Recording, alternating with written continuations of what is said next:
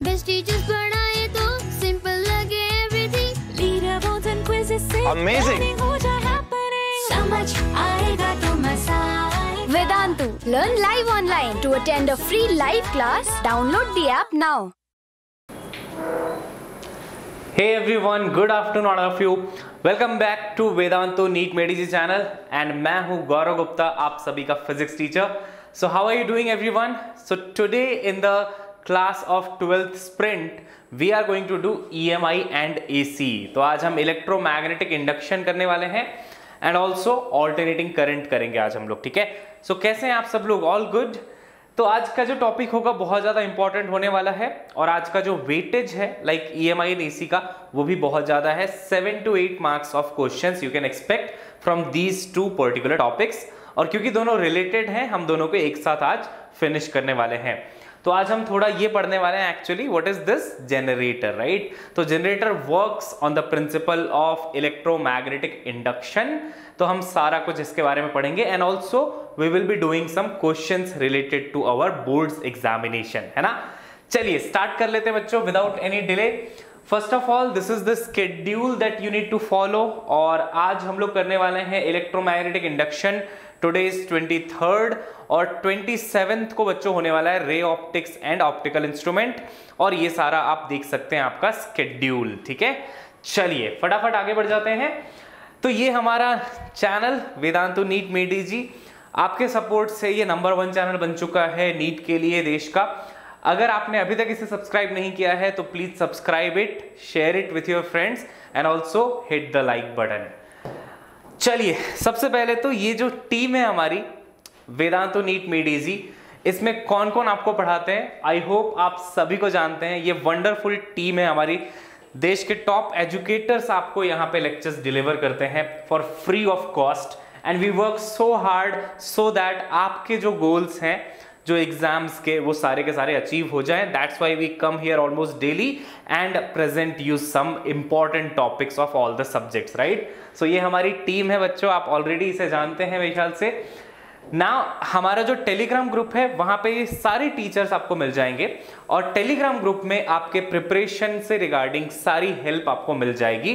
तो अगर आपने ज्वाइन नहीं किया है तो प्लीज इस टेलीग्राम ग्रुप को ज्वाइन कर लीजिएगा and this is the link for that, okay.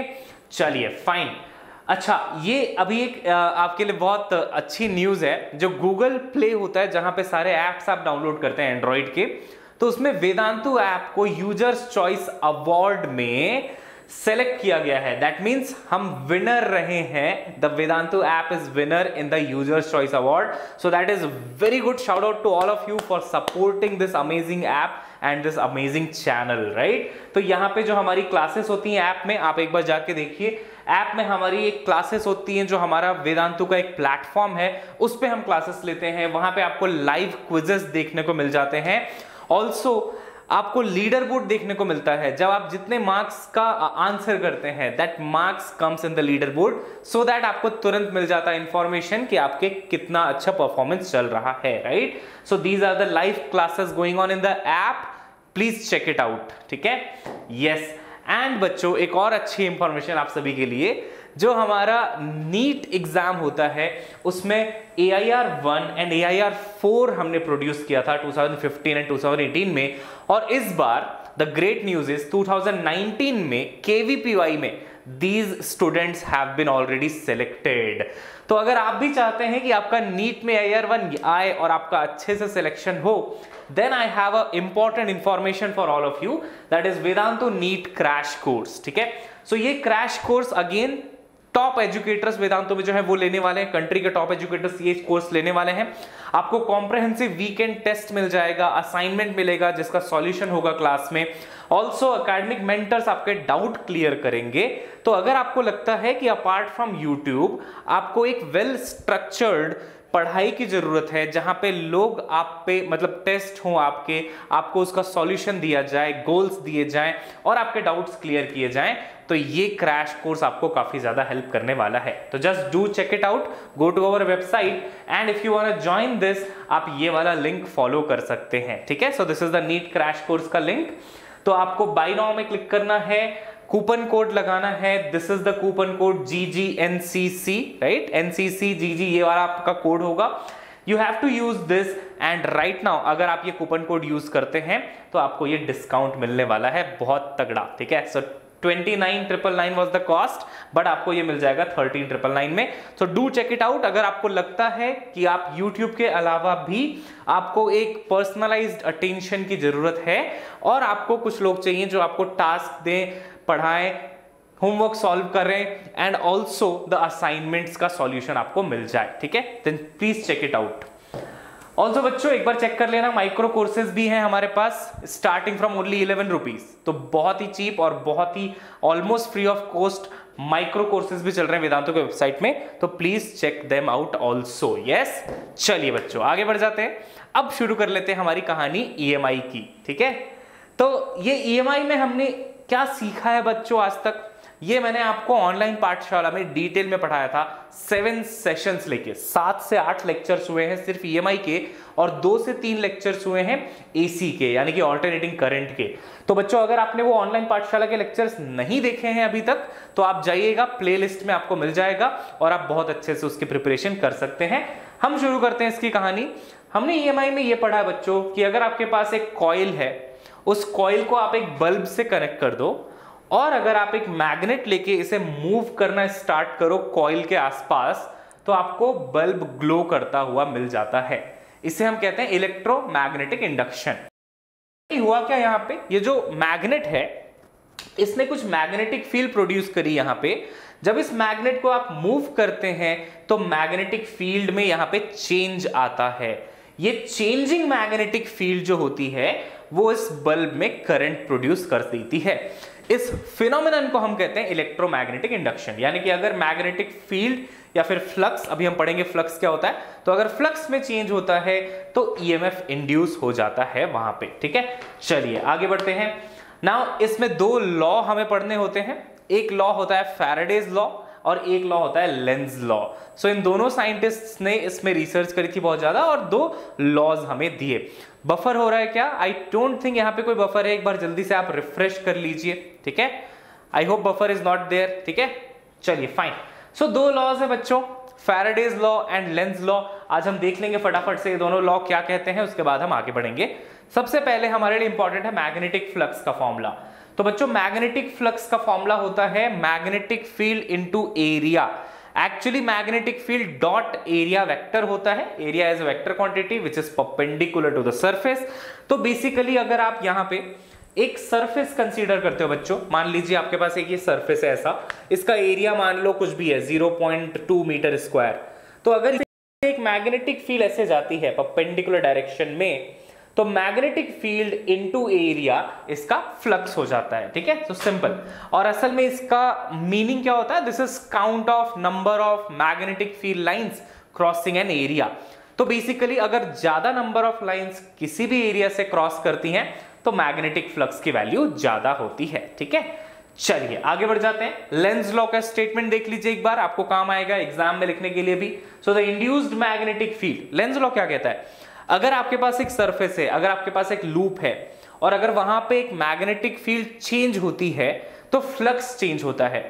तो लेंज लॉ का कहना है कि उस चेंज इन फ्लक्स की वजह से जो EMF इंड्यूस होगा या फिर जो करंट इंड्यूस होगा वो ऑपोज करेगा the cause that has created it. अभी आपको अच्छे से फील आ जाएगी जब हम क्वेश्चन करेंगे। तो जो इंड्यूस्ड EMF या फिर इंड्यूस करंट होता है that ऑपोजेस the cause that has created it, ठीक है। ये हमारा लेंज लॉ है सिंपल सा। फैराडेज लॉ भी सिमिलर है लेंज लॉ के, जस्ट ये उसका मैथमेटिकल फॉर्म है। तो देखो EMF induced is proportional to d∅dt, यानी कि rate of change of flux. ये n है बच्चों नंबर ऑफ लूप्स। तो मान लो आपके पास एक लूप है, उसमें अगर चेंज इन फ्लक्स है डेल्टा फाई इन डेल्टा टी टाइम तो EMF इंड्यूस होता है delta fee high by delta T into N. N is the number of turns, 2 turns है तो 2 ले लेंगे आप, है ना। तो basically delta phi by delta T.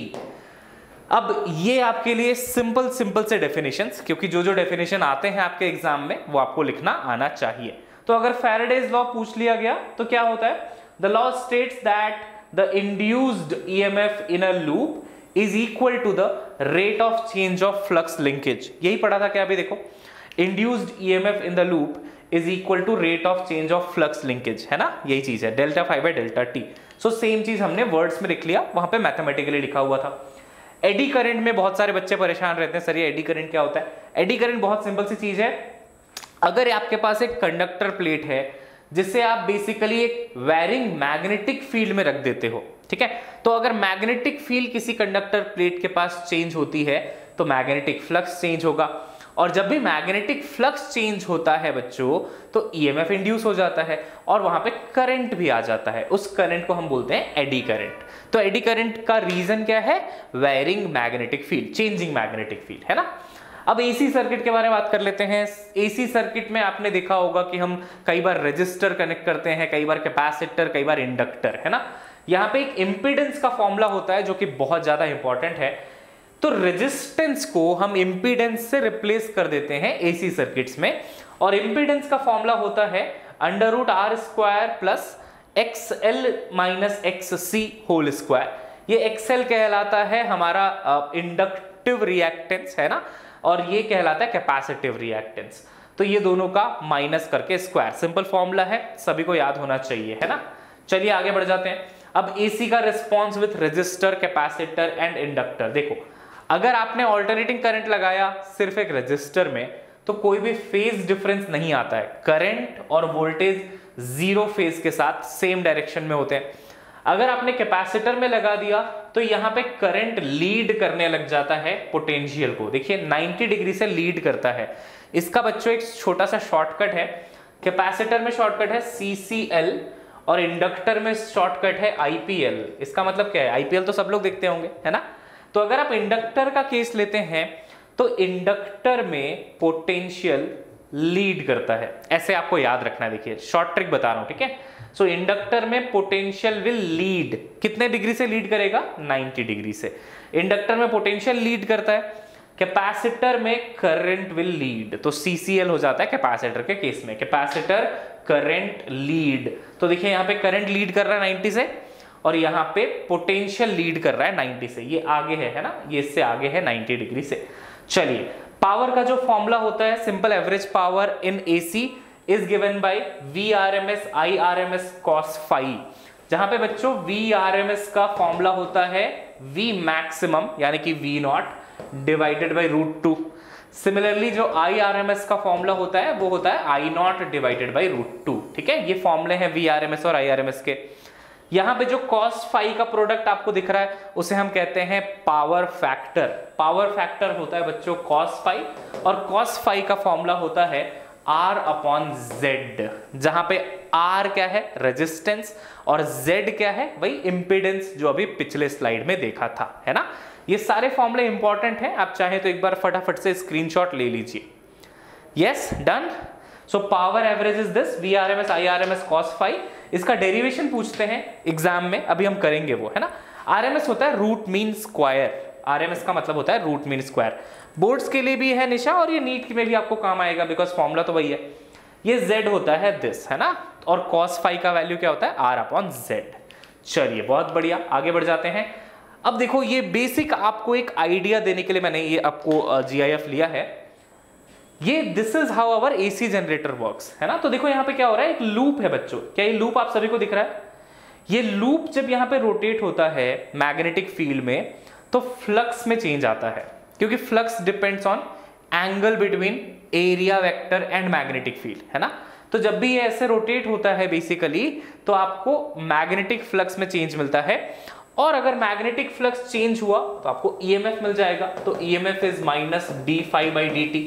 So because magnetic flux में चेंज आ रहा है, EMF आ जाता है, EMF से मिल जाता है आपको करंट। करंट क्या होता है? EMF/R according to the Ohm's law, है ना।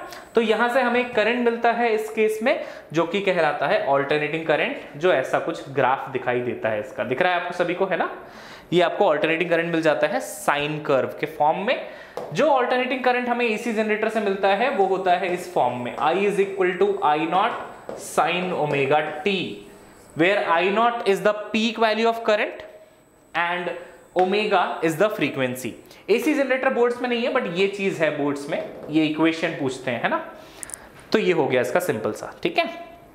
चलिए अब आगे बढ़ते हैं। एसी में रेजोनेंस क्या होता है? अगर आप LCR सर्किट को कंसीडर करते हैं, ठीक है, तो L यानी कि इंडक्टर, R यानी कि रेजिस्टर और C यानी कि कैपेसिटर, ठीक है। तो LCR सर्किट अगर आप लेंगे तो यहां पे अगर आप सर्किट में मैक्सिमम करंट चाहते हैं तो उसका एक कंडीशन होता है।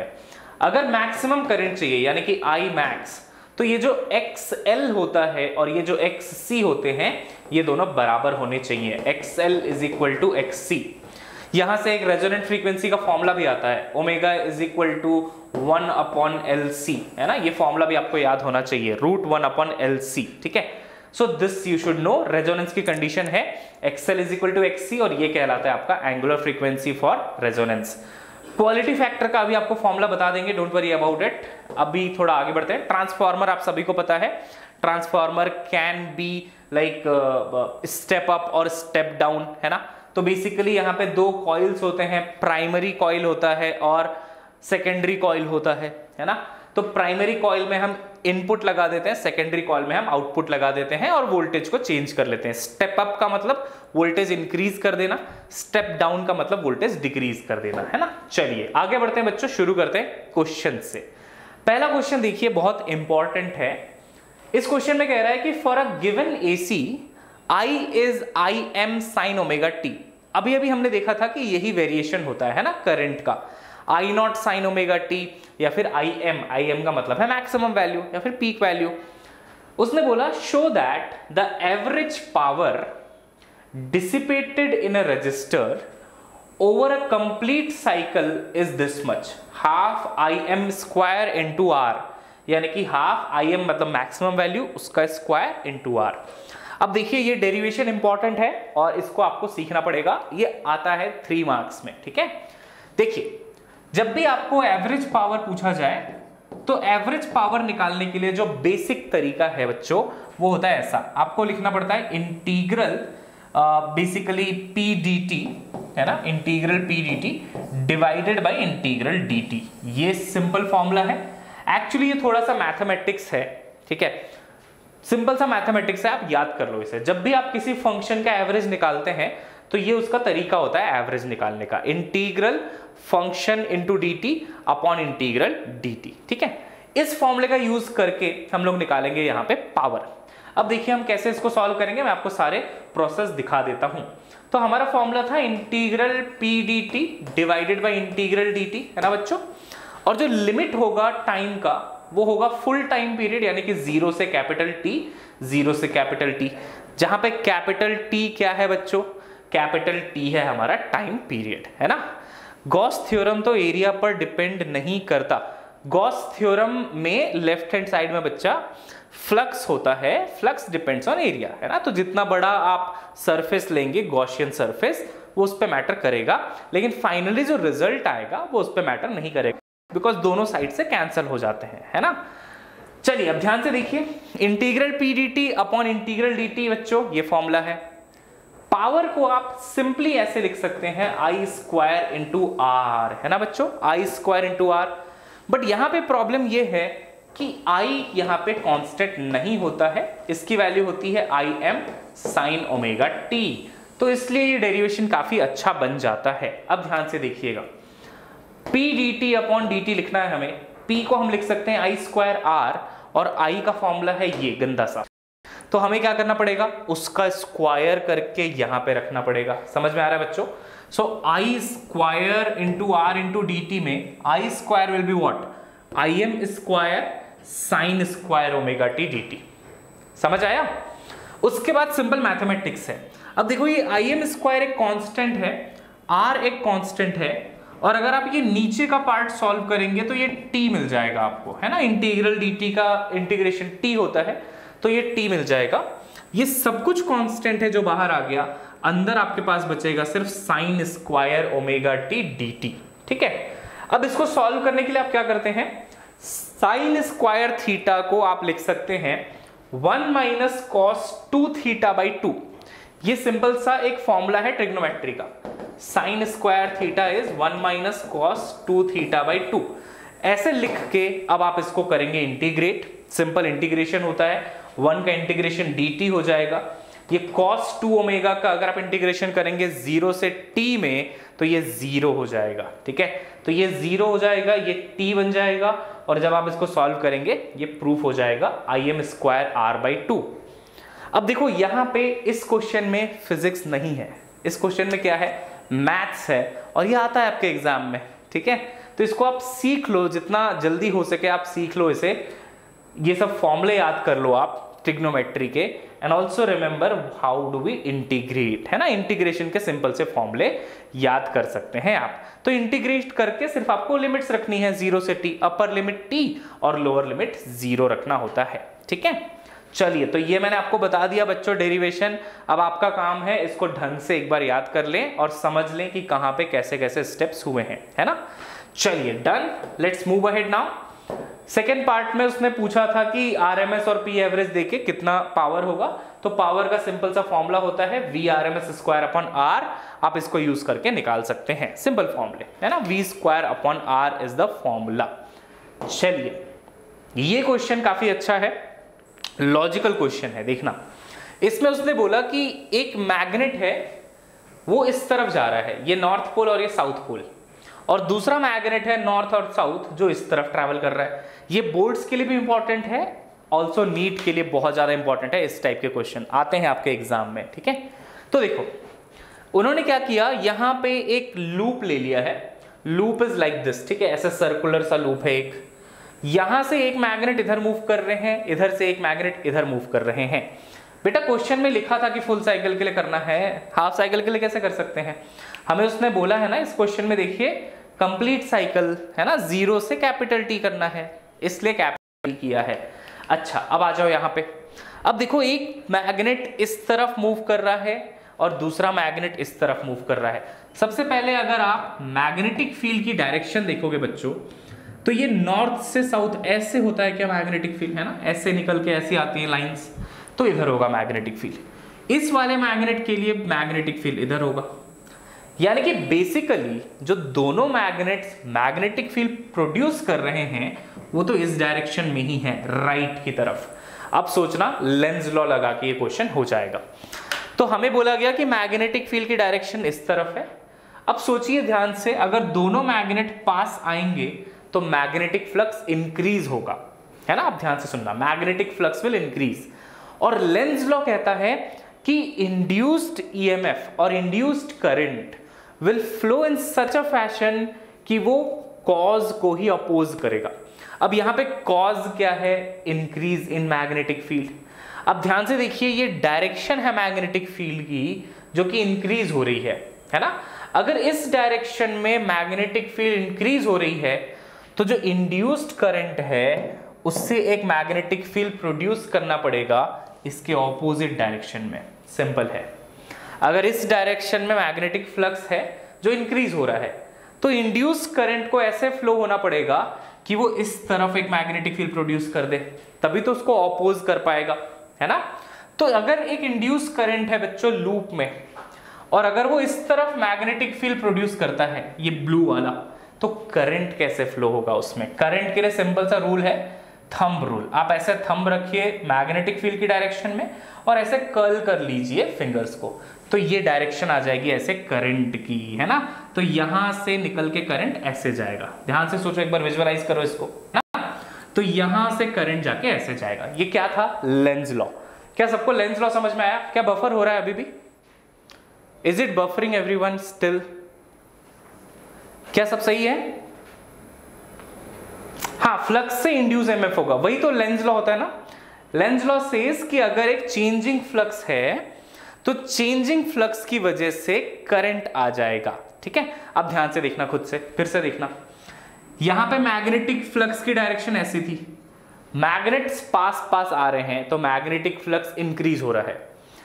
अगर मैग्नेटिक फ्लक्स इंक्रीज हो रहा है तो उसको ऑपोज करने के लिए मैग्नेटिक फील्ड ऑपोजिट डायरेक्शन में होगी, और क्योंकि यहां पे मैग्नेटिक फील्ड इस डायरेक्शन में होगी तो करंट ऐसे होगा, और इस वजह से जो पॉजिटिव और नेगेटिव होंगे, अगर आप इस डायग्राम में देखेंगे ए एंड बी, है ना, तो अभी अभी हमने क्या बोला, करंट की डायरेक्शन होगी यहां से बी से ए की तरफ, और अगर यहां से करंट निकल के इस तरफ जा रहा है तो यहाँ पे पॉजिटिव चार्जेस डिपॉजिट हो जाएंगे और यहाँ पे negative charges.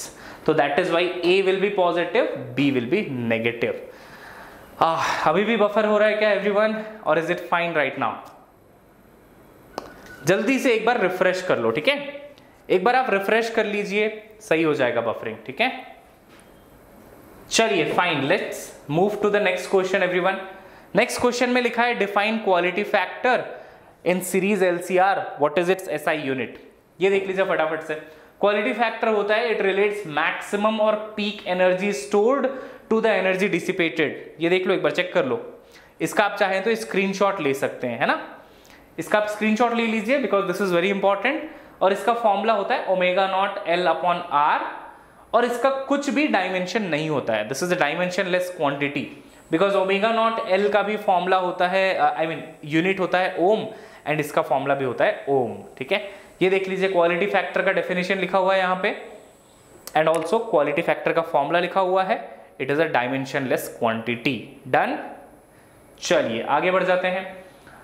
What is the use of AC? Why use of AC voltage is preferred over DC voltage? ऐसा क्वेश्चन भी आपसे पूछते हैं, and this is also again very important. किसी को पता है क्या रीजन है इसका everyone? Why AC voltage is preferred over DC voltage? चलिए हम आपको बता देते हैं फटाफट से। पहला तो ये है कि when AC is transmitted, right? तो AC को आप ट्रांसमिट कर सकते हो with much lower energy loss, long transmission, exactly. तो इस वजह से पहला रीजन होता है आप आसानी से इसको ट्रांसमिट कर सकते हैं लॉन्ग डिस्टेंस पे। दूसरा रीजन होता है हम आसानी से वोल्टेज लेवल को स्टेप अप और स्टेप डाउन कर सकते हैं यूजिंग ट्रांसफार्मर, जो कि डीसी में पॉसिबल नहीं होता है क्योंकि ये म्यूचुअल इंडक्टेंस पे बेस्ड होता है ट्रांसफार्मर, और म्यूचुअल इंडक्टेंस एसी में पॉसिबल है बिकॉज एसी में करंट चेंज करता है अपना डायरेक्शन। तो ये दोनों रीजंस हैं, ठीक है? पीडीएफ आपको मिल जाएगा, आप वहां से एक बार रिवाइज कर सकते हैं, एंड ऑल्सो हम आपको दे देंगे कुछ एक्स्ट्रा प्रैक्टिस क्वेश्चंस। दूसरा क्वेश्चन देखो, काफी इंपॉर्टेंट है। To spherical bobs, one metallic and other of glass. तो एक स्फेरिकल बॉब लिया है, एक ग्लास का बॉब लिया है, एक मेटालिक और एक ग्लास, है ना? दोनों को ड्रॉप कर दिया। They are allowed to fall freely from same height. Which of the two would reach easier and Y? दोनों में से कौन आसानी से नीचे पहुंच जाएगा और क्यों? सो बेसिकली आपको यहां पे लगता है कि ये तो काइनेमेटिक्स का क्वेश्चन है ना? अब दोनों अगर आइडेंटिकल बॉब हैं, स्फेरिकल बॉब हैं, मान लो सेम मास वास है, तो साथ साथ में नीचे आ जाएंगे, ऐसा हम सोचते हैं। बट असल में होता क्या है कि आसानी से जो नीचे आएगा वो होगा ग्लास वाला बॉब। मेटालिक बॉब के साथ एक परेशानी है, जब मेटालिक बॉब नीचे आ रहा है, राइट, तो यहां पे मैग्नेटिक फील्ड है। जब आप अर्थ की बात करते हैं, earth is having a magnetic field, सभी को पता होगा। तो मैग्नेटिक फील्ड में जब बॉब नीचे आ रहा है तो magnetic field, magnetic flux change होगा। मैग्नेटिक फ्लक्स के चेंज होने की वजह से एडी करंट्स आ जाएंगे मेटालिक बॉब पे, ठीक है? एंड ऑलवेज एडी करंट जो होता है उसमें कुछ एनर्जी लॉसेस होते हैं जिसको हम एडी लॉसेस बोलते हैं, और उस वजह से मेटालिक बॉब जो है वो स्लो हो जाता है। तो एक बार पढ़ लो आंसर। सो ग्लास बॉब तो नॉन कंडक्टिंग है, तो सिर्फ और सिर्फ ग्रेविटी है उसके पास, बट मेटालिक बॉब कंडक्टिंग है, तो इसमें एडी करंट्स आ जाते हैं और इस वजह से इसका मोशन जो है वो स्लो हो जाता है, ठीक है? तो ग्लास बॉब पहले नीचे आ जाएगा, मेटालिक बॉब बाद में नीचे आएगा क्योंकि उसमें एडी करंट लॉसेस हो गए, ठीक है? चलिए आगे बढ़ जाते हैं। Two identical loops, one of copper, another of aluminium, are rotated with the same angular speed in the same magnetic field. Compare induced EMF. तो दो identical loops हैं, एक है आपका कॉपर का और दूसरा आपका एल्यूमिनियम का। दोनों को रोटेट कर दिया है। आपको बताना है कि दोनों केस में इंड्यूस्ड ईएमएफ कितना होगा, है ना? तो देखिए इंड्यूस्ड ईएमएफ का सिंपल सा फॉर्मूला होता है बच्चों, -d∅dt, है ना? अब ये जो फ्लक्स होता है दैट इज फाई, इसको आप लिखते हैं B into A into cos theta, B dot area vector, तो that is BA cos theta. अब यहां पे जो कॉस थीटा होता है that theta is given by omega T. क्यों ओमेगा टी है? देखो अगर दो लूप्स हैं, अगर कोई लूप ओमेगा एंगुलर वेलोसिटी से रोटेट होता है ना, omega is the angular velocity, तो एंगल रोटेटेड कितना होगा टाइम t में, वेलोसिटी इंटू टाइम। ये समझ में आया क्या? सिंपल है, देखिए, क्योंकि वेलोसिटी होता है डिस्प्लेसमेंट अपॉन टाइम, तो डिस्प्लेसमेंट क्या हो जाएगा, वेलोसिटी इंटू टाइम। तो दैट इज वाई फ्लक्स को आप लिख लेते हैं बी ए कॉस थीटा, थीटा को आप लिख लेते हैं ओमेगा टी, तो बी ए कॉस ओमेगा टी। ठीक है, फिर इसको आप डिफरेंशिएट करो तो कॉस थीटा का डिफरेंशिएशन साइन थीटा हो जाता है, एक ओमेगा बाहर आ जाएगा। This is the induced EMF. अब सोचना ध्यान से, क्योंकि कॉपर और एल्यूमिनियम आइडेंटिकल गिवन है हमें, तो दोनों में मैग्नेटिक फील्ड सेम है, दोनों में एरिया सेम है, दोनों का ओमेगा सेम है। हाँ, ये एसी जनरेटर ऐसे ही काम करता है, तो अगर सब कुछ सेम है तो ईएमएफ भी सेम ही होगा, है ना। तो that is why they have the same EMF. समझ में आया? अच्छा, इंड्यूस्ड ईएमएफ सेम होगा, बट सेकंड क्वेश्चन क्या था? आई थिंक सेकंड क्वेश्चन उन्होंने बोला बताओ करंट प्रोड्यूस क्या होगा। अब करंट प्रोड्यूस तो अलग अलग होगा बच्चों, क्यों? क्योंकि दोनों का मटेरियल अलग है, और अगर मटेरियल अलग है तो रेजिस्टेंस अलग अलग है ना। तो आप लिखेंगे current is E upon are, क्योंकि रेजिस्टेंस अलग है, करंट अलग अलग हो जाएगा। तो देखो, ईएमएफ मटेरियल पे डिपेंड नहीं करता, शेप, साइज और ओमेगा पे डिपेंड करता है, but current will depend on material, क्योंकि वो रेजिस्टेंस पे डिपेंड करता है। ये अच्छा क्वेश्चन था, और ऐसे क्वेश्चंस आपको मिल सकते हैं एग्जाम में, है ना। चलिए, ये क्वेश्चन क्या कह रहा है देखिए एक बार। In a series LR circuit, XL is R and power factor is P। अब देखो, किसी भी सर्किट का जो पावर फैक्टर P होता है, यानी कि cos phi, वो होता है बच्चों R डिवाइडेड बाई Z, जहां पे Z होता है इंपीडेंस। Z का फॉर्मूला आपको ऑलरेडी बता दिया गया है ना। सेकेंड केस में कह रहा है when a capacitor with capacitance C such that XL is equal to XC is put in series। तो LR सर्किट था पहले, यानी कि सिर्फ L था और R था आपके पास, है ना। बाद में उन्होंने इसमें एक C भी लगा दिया, दैट इज कैपेसिटर भी लगा दिया। अब ध्यान से देखिएगा, the power factor becomes P2, है ना, पावर फैक्टर हो जाता है P2। तो कैलकुलेट P1 बाई P2। अब देखिए बहुत ध्यान से, हाँ, रेजोनेंस का कंडीशन है ये वाला, है ना, second condition is for resonance. तो देखो कैसे हम इसको सॉल्व करेंगे। पहले तो हमारे पास सिर्फ और सिर्फ LR सर्किट ही है, जिसमें XL की वैल्यू R है। तो अगर हम इसका पावर फैक्टर लिखते हैं बच्चों पहली वाली सर्किट का, तो हम लिखेंगे R अपॉन Z1, है ना। अब Z का फॉर्मूला होता है under root R square plus X square. अभी मैंने आपको समझाया था, उसने दिया है हमें कि पहले केस में X की वैल्यू R ही है, यानी कि आप इसको R लिख लेंगे, तो ये हो जाएगा R upon under root 2R square, यानी कि आंसर होगा 1 अपॉन रूट 2। करेक्ट आनंद, एग्जैक्टली। अच्छा, ये पहले केस का हो गया, है ना। सेकेंड केस में उसने बोला कि अब तो ये LCR सर्किट है, जहां पे XL is equal to XC है। अगर XL is equal to XC हो जाए तो ये पूरा पूरा क्या हो जाएगा, जीरो, है ना। ये पूरा पार्ट जीरो हो जाएगा। यहाँ पे आपको मिलेगा R, नीचे भी मिलेगा R, तो पावर फैक्टर हो जाता है इसमें 1। समझ में आया? तो रेजोनेंस के केस में यहाँ पे आप बोल सकते हैं पावर फैक्टर 1 होता है। इस केस में 1 अपॉन रूट 2, इस केस में 1। आप ले लीजिए रेशियो और आपका आंसर आ जाएगा। ठीक है, चलिए, बहुत बढ़िया। अब देखो, ये self inductance of a coil को डिफाइन करने बोला है, एंड ऑल्सो ये डेराइव करने को बोल रहा है हाफ LI स्क्वायर। तो again a very important topic, ये भी आपको आना चाहिए कैसे करना होता है। सेल्फ इंडक्टेंस आप ऐसे डिफाइन करते हैं, EMF होता है is equal to minus L DI by dt। देखो डेफिनेशन यहाँ पे लिखा हुआ है, self inductance is defined as property of an electrical element by which opposing induced EMF is produced in a coil due to change in current और magnetic flux linked with the coil. तो ये आपको लिखना पड़ेगा, ठीक है।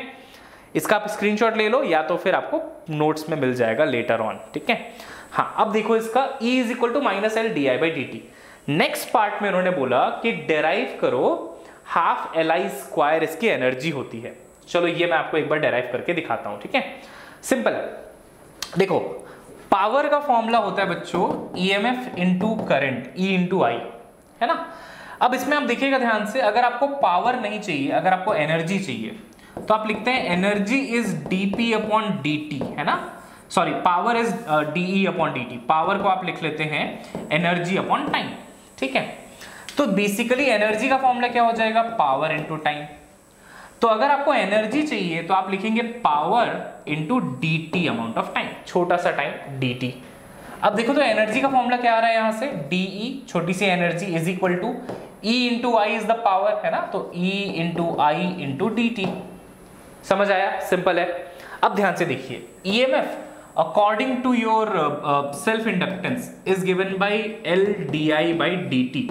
अभी मैं माइनस साइन नहीं ले रहा हूं, सिर्फ मुझे मैग्नीट्यूड पे इंटरेस्ट है, तो L di by dt लिख लेंगे। अब उस EMF के जगह पे आप यहां पे रिप्लेस करिए L di by dt, so L di upon dt into I into dt, ठीक है। अब ऑब्वियसली ये dt आप यहां से हटा सकते हैं और आप इसको लिख सकते हैं L i into D I, ये आपका dE है। अब ये ऑब्वियसली इंटीग्रेशन होगा, है ना बच्चों, ये इंटीग्रेट करना पड़ेगा। अब L तो एक कांस्टेंट है, I का इंटीग्रेशन क्या होगा, I di का I स्क्वायर बाई 2, तो this will be I square divided by 2। देखो आगे आंसर है ना, half LI square would be the answer. तो सिंपल है ये आपका इसका डेरिवेशन। ओके, डन है क्या बच्चों? स्क्रीनशॉट ले लो if you understood this one, please take the screenshot, फिर हम आगे बढ़ जाते हैं। गुड, तो ये आपके पीडीएफ के फॉर्म में भी लिखा हुआ है, ठीक है।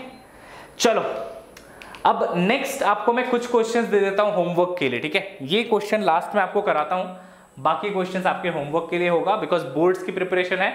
आपको अगर कंसेप्ट क्लियर है, फंडे क्लियर है, तो आपको सिर्फ और सिर्फ क्वेश्चंस ही सॉल्व करने हैं और देखना है कि किसका आंसर कैसे लिखना है। एंड फॉर दैट मैटर हमने बहुत सारे क्वेश्चंस इसके पीडीएफ में इंक्लूड कर रखे हैं, वो आप सॉल्व कर लेना, ठीक है। इस क्वेश्चन में देखो, क्वेश्चन तो आप पढ़ लो, मैं आपको बता देता हूं वो कह क्या रहा है।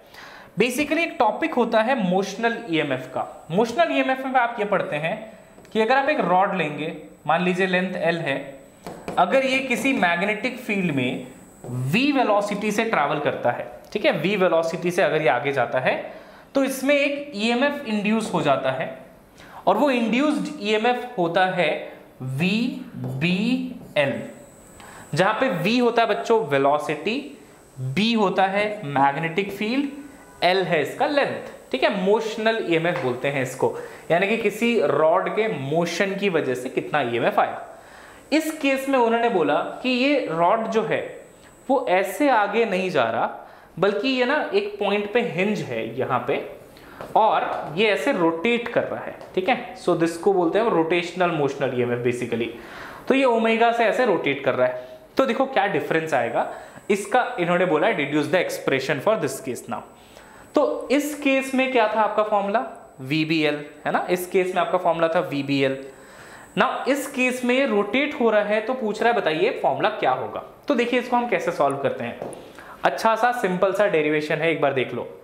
हम क्या बोलते हैं, अगर ये ओमेगा से रोटेट होता है तो जो इसकी लीनियर वेलोसिटी है वो यहां पे कितनी होगी, v into L, omega into are, है ना। तो एक सेकेंड, v बाई आर इसको लिख लेते हैं, एक सेकेंड। तो यहां से जो फॉर्मूला होता है आपका v is equal to omega into are होता है बच्चों, है ना। तो यहां पे जो फॉर्मूला होगा वेलोसिटी का वो होगा ओमेगा इंटू एल। ये समझ में आया क्या, circular motion tangential velocity is omega into are. अब यहां पे प्रॉब्लम ये है कि हर पॉइंट पे ना ये वेलोसिटी अलग अलग है। अगर आप हाफ लेंथ पे लेंगे L/2 पे, तो ये हो जाएगा ओमेगा L/2। तो जैसे जैसे इसका लेंथ बढ़ता जाएगा वैसे वैसे टेंजेंशियल वेलोसिटी बढ़ती जाएगी, बिकॉज फॉर्मूला है ओमेगा इंटू डिस्टेंस। तो ज्यादा डिस्टेंस पे ज्यादा वेलोसिटी होने वाली है। तो अब हम सिंपली तो ये फॉर्मूला लिख नहीं सकते ना, क्योंकि ये फॉर्मूला तो एक कांस्टेंट वेलोसिटी के लिए है। तो हम इसमें क्या करते हैं, हम किसी भी x डिस्टेंस पे एक छोटा सा एलिमेंट ले लेते हैं dx का। देखना ये dx को आप मान लो लेंथ ऑफ द रॉड, बहुत छोटा सा एक एलिमेंट ले लिया है लेंथ dx का। अब ये फॉर्मूला उस एलिमेंट के लिए लगाओ, तो उसके लिए जो छोटा सा ईएमएफ आएगा वो क्या आएगा, देखना वेलोसिटी किसी भी x डिस्टेंस पे आप क्या लिखेंगे, v is equal to omega into x, ठीक है बच्चों। x डिस्टेंस पे लिख लो वेलोसिटी, तो आप वेलोसिटी लिखोगे omega into x. Magnetic field तो b ही है ना, एंड l यानी कि लेंथ हो जाएगा dx। एक बार इसको फील करो, मैं आपको फ्यू सेकंड्स देता हूं, एक बार देख लो।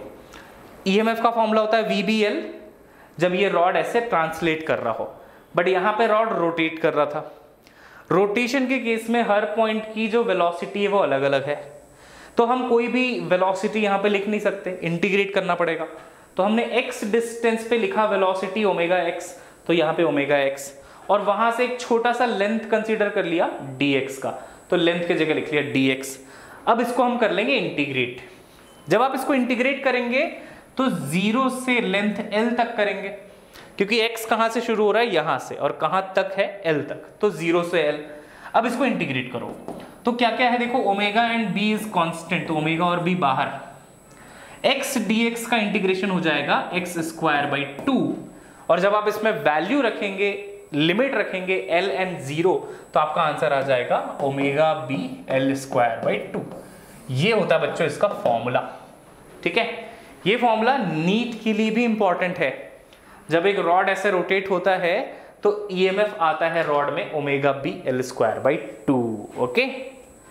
हाँ, एसी है ऑनलाइन पाठशाला में, यस आर को, ओके। आपको अगर एसी समझना है तो आप ऑनलाइन पाठशाला में देख सकते हैं, ठीक है।